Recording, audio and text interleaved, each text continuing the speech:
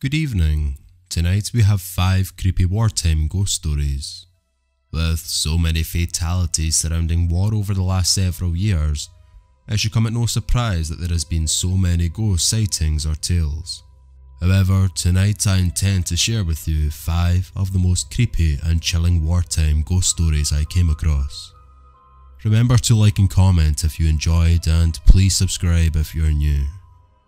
Anyway, without further ado, let's begin. Number 1. One former Navy serviceman recounted his chilling experience while he was living aboard a barge in Norfolk in 1999. He and another crew member shared a fondness for World War II history, so his friend gave him a strange book. It was about the Nazis trying to find and use occult artifacts to help them win the war.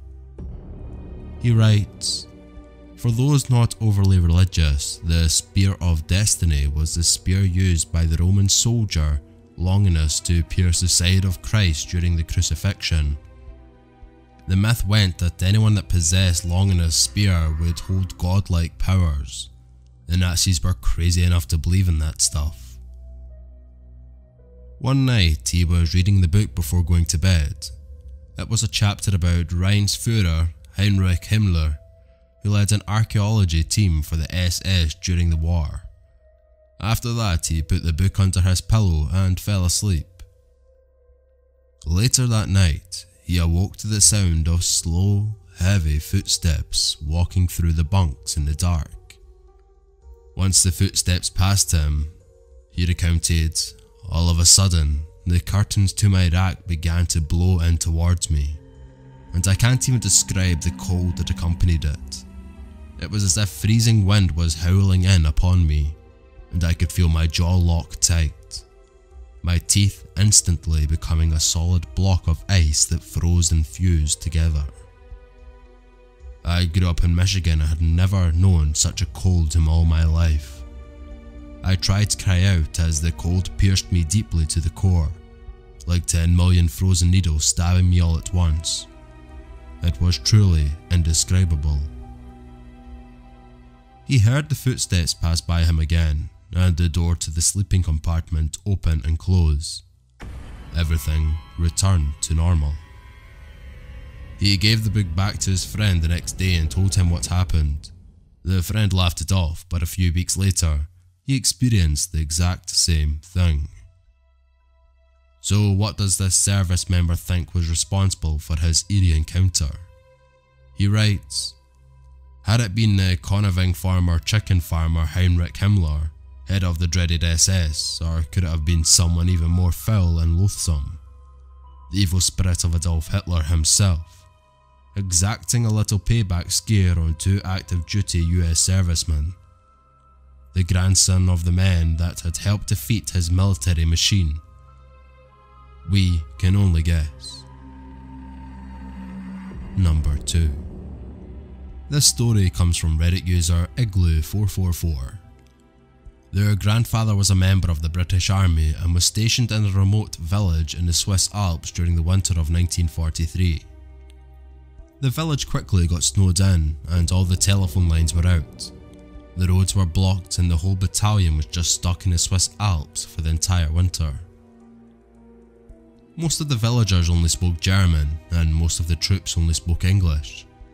So when the troops were out at the local bar one night and a man began yelling, "Where? Take you the children," at them, they were pretty confused.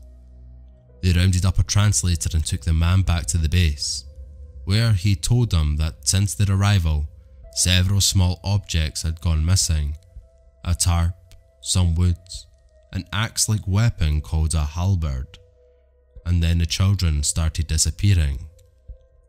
If it had just been one child, they probably would have written it off as a weird or tragic accident. They were, after all, stuck in the mountains, surrounded by snow and wild animals. But 3 kids? Yeah, that's weird. So Igloo444 writes, the captain told the villagers that he would continue to look into the matter, and that he would begin sending some of his men to patrol the streets each night looking for whoever or whatever was the culprit behind all the strange thefts and abductions. Later that night, Private Reginald disappeared from the barracks. Disappearing children was one thing, but a grown man? It seemed unlikely that an animal, even a wolf, could have taken down a healthy, full-grown man on its own. Naturally, rumours began to surface that there was some sort of monster living in the mountains that came down at night to feast on the occupants of the village. So they keep doing nightly patrols. One night, the grandfather and a few other soldiers see a person standing outside the windows of a darkened house, peering into it. They shout for the figure to stay put. Instead, it takes off running. They gave chase, and eventually it jumped into a hidden cave and began shooting at them. They returned fire, and when the shooting stopped, they investigated. They found Reginald in the cave, dead, surrounded by 7 half-eaten children. Number 3. In Colmar, France, a young woman experienced something strange in the summer of 1991. Her family had just moved into a new house and she found a hole in the wall of the attic. Through the hole, she could see another room, but as far as she could tell, it had no door. She felt something strange coming from the hole but didn't investigate. Later, she went back with a flashlight and saw something. There was a young man sitting on the floor, his knees against his chest. His arms were crossed on his knees, like he was hugging himself. He turned his head towards them and smiled. We bolted out of the room and went to the storage room. My heart was pounding.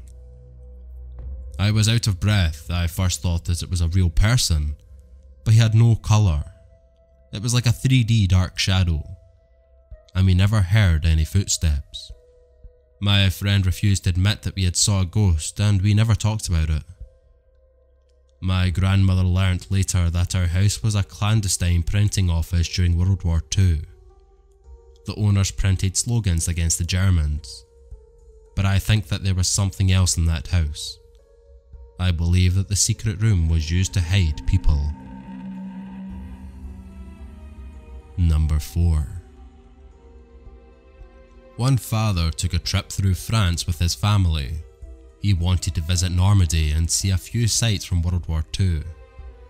His daughter was 7 years old at the time, and he says that she had, at that point, never been exposed to any history about World War II and didn't know what either side's uniforms looked like. After they returned home, things got a little odd. He writes, "Over the past year, my daughter has often spoke of things or men that she saw looking at her, pointing guns at her, and following her while we were in the bunkers and around Normandy area. She often described them as crouching down, hiding behind corners, holding guns and looking as if they were very mad." He started asking her questions about what she saw. Here's one conversation he had. "Were you scared?" "Yes, but I knew they weren't trying to hurt me, so I didn't think anything of it, but there were a lot of them.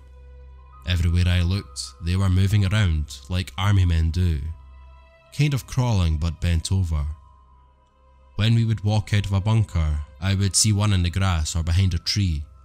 Then when I was in the car, I could see them looking at me from behind a fence in a field. Sometimes a lot of them, sometimes only 1 or 2. She also described their uniforms perfectly, camouflage and everything." Number 5. The SS Alkimos was built as an American ship for use in the World War II. It was sold to Norway, which used it for weapon transport during the war. In 1944, a radio operator who worked on the ship was killed by one of the crew, who then shot himself.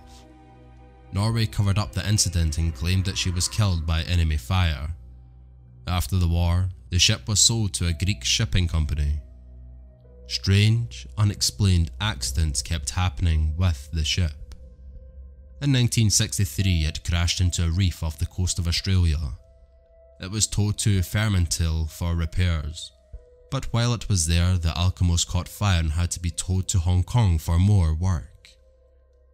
It had barely left Fermanagh when the tow line snapped and it ran aground. The tow company couldn't get it unsunk, so they left a caretaker on board until something could be done. The caretaker experienced many strange things on board, including feelings of anger, knocking, footsteps and voices. Over the years, a few companies tried to salvage the ship, but each time someone tried, bad things would happen to their crew. Eventually, it was abandoned and began slowly sinking into the water, where it can still be seen today. That does it for our countdown of wartime stories. I would just like to add that I am active now over on Instagram, Facebook and Twitter, so if you aren't already, please be sure to drop a follow or a like. Thank you all for your time, and I hope you all have a pleasant evening, and I'll see you all in the next one. Thank you.